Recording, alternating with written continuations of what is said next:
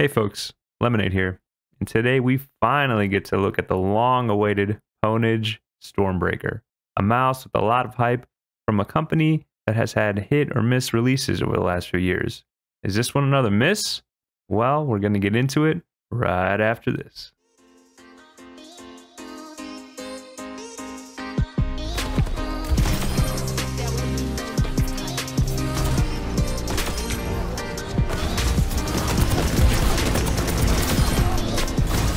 Small disclaimer before we begin, Pwnage did send me this free for review, but that never changes the outcome of any review on this channel. My opinions are my own, and you are seeing this as early as they are. All right, we're going to knock out the specs per usual, and I'll put those right up here for you folks. Now let's get into what a lot of people want to know right away. Is the QC good on this thing, and is the 2K polling rate real 2K? There were concerns from many that Pwnage would have worse QC than Finalmouse, and that they wouldn't be able to do high polling rate well. And it's kind of justifiable because this is the first time that Pwnage is doing a magnesium mouse and the first time they're exploring high polling rate. And you were all wrong. Delay after delay and sometimes bare minimum communication from Pwnage was frustrating, but it was clearly worth it. Starting with the QC of the mouse, there's just absolutely no creaking, no side flex or rattling anywhere. And compared to my Finalmouse, it's just better. My Finalmouse has a kind of wonky scroll wheel and side flex that still isn't great to this day, even after I opened it up and attempted to fix these issues. But it's not all perfect. Two things that I did notice on this mouse, and of course this could be just my copy, but I gotta report it. First off, there is flex at the bottom, specifically around this point down here, as you can see up in the close-up now. I could definitely snap it with ease if I wanted to. The bottom of these magnesium mice has to be non-metal, so some sort of plastic. That way it doesn't interfere with the signal to the receiver. Is this concerning though in real world use? No, it's just something to note because you are going to be hitting this area for the on-off switch quite often. The other and probably more annoying issue is that there is some switch grinding, unfortunately. And let me just show you. So it's going to be that tinny scratching sound of the magnesium mouse clicks along the top of the switch. It's not something that is obviously going to come out each time, as what I just showed you is exaggerated just for the sake of the video, but you're going to feel it and hear it from time to time. Finalmouse did their implementation a little better in this respect, and they are both using Omron 20EMS. Now, quick note on the overall switch feel itself. I think they're incredible. They're just really tactile, super snappy on all the buttons, not just mouse 1 and 2. The scroll wheel is light to actuate as well and has nicely defined steps. Take a listen.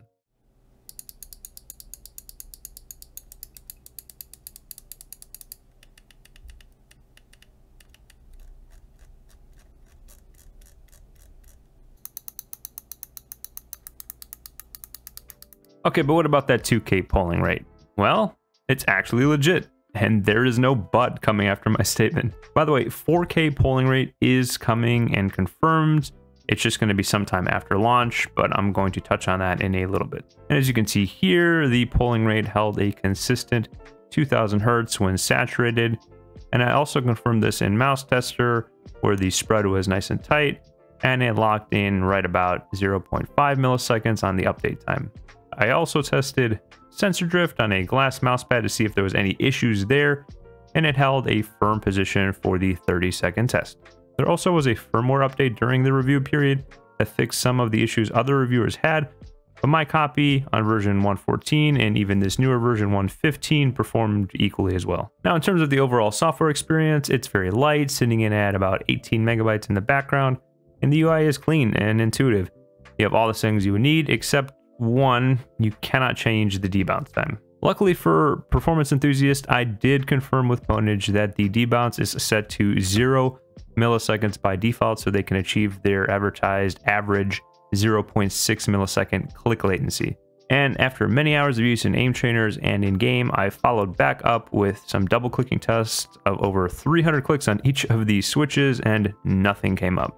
I do want to mention one thing. There is a setting for slam click prevention, as you saw. So yes, this mouse can register clicks on slam. Something even just like this is going to register slam, or like this. Same thing, it's going to register a click.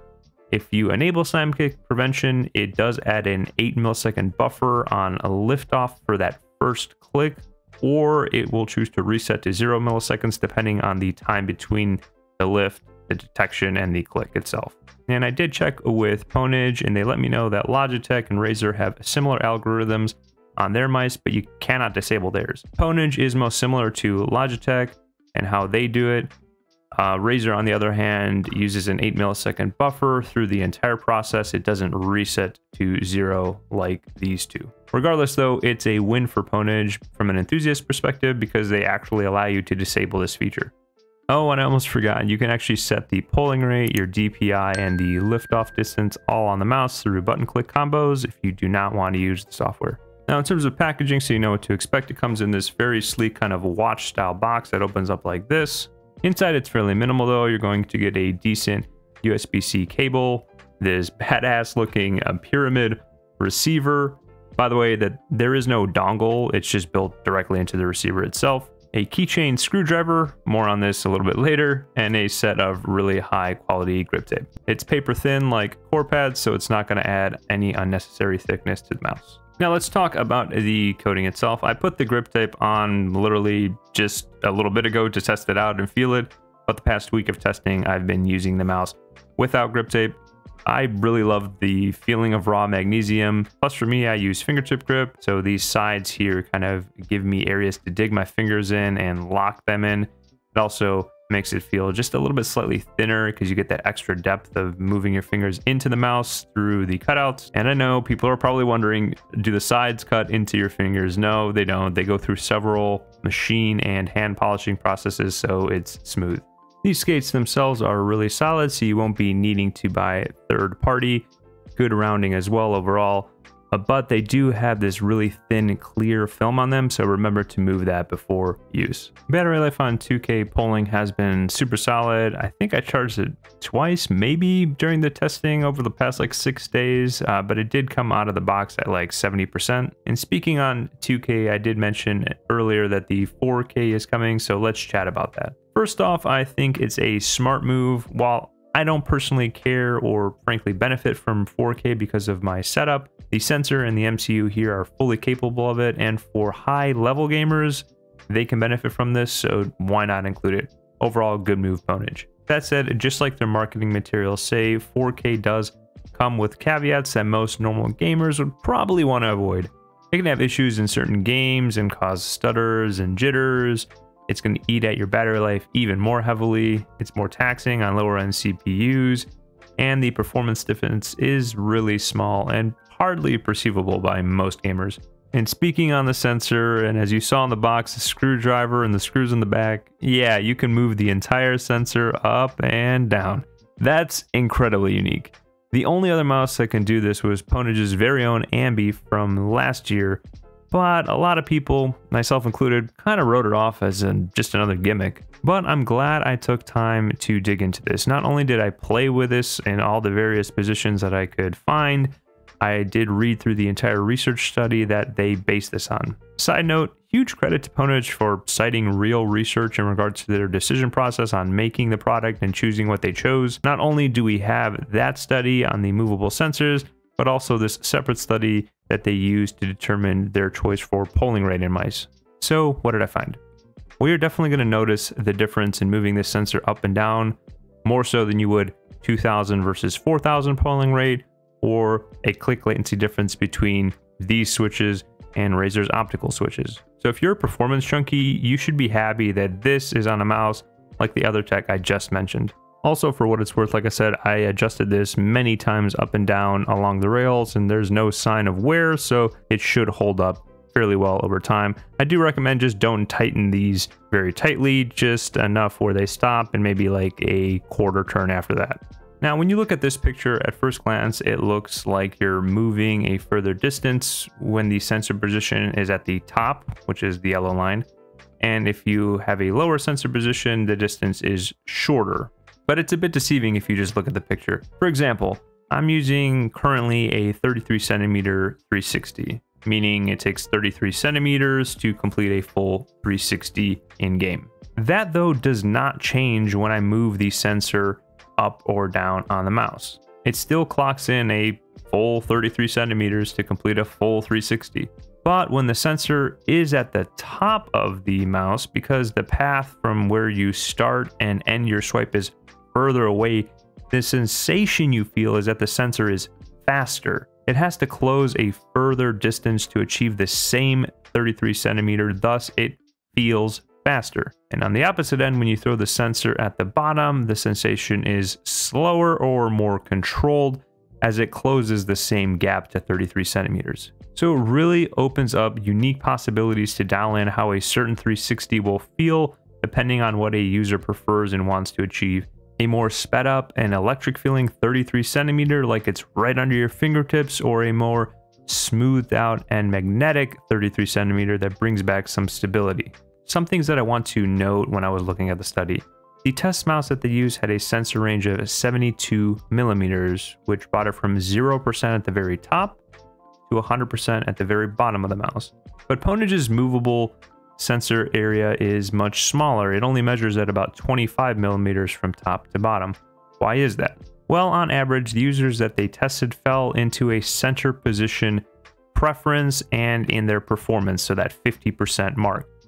Obviously, as you see, users preferred at differing levels of higher or lower position, but it didn't stray very far from the middle. So smartly, Pwnage just narrowed that gap of adjustment to keep users near the peak level of performance regardless of what position they prefer. As you see, going too far, as in this example, creates issues of path deviation, like when at the extremes at the very top of the sensor position or at the very bottom of the sensor position. Also, if people are wondering, vertical movement was apparently not affected by sensor position as shown here. The yellow is vertical and the green is horizontal movement. Lastly, we're going to get into shape and my final thoughts. I think they nailed the overall shape and should be comfortable for a lot of people. It's not too big, it's not too small, and as you can see in these examples, you know, it's bigger than my Prime Mini and the X-Lite Mini that I tested before, but a bit more tapered than that OG X-Lite and the Zowie EC2. It's a little bit bigger than the EC3, but it also tapers on the right side a bit better. And it has a fairly steep and aggressive slope from the center line down to the end of the button clicks. And even for me in fingertip, the way that the thumb groove is aggressively tapered really helps keep it pretty narrow down here. And again, those added side cutouts allow me to get a more comfortable hold and grip over something that's more rounded and smooth, especially on this side. Now, I still prefer my Prime Mini overall, just purely based on its smaller footprint and its very tapered, more kind of straight-edged approach to an ergo, but this comes very close. One thing that I didn't really like on the Pwnage was the placement of these side buttons, at least again for fingertip.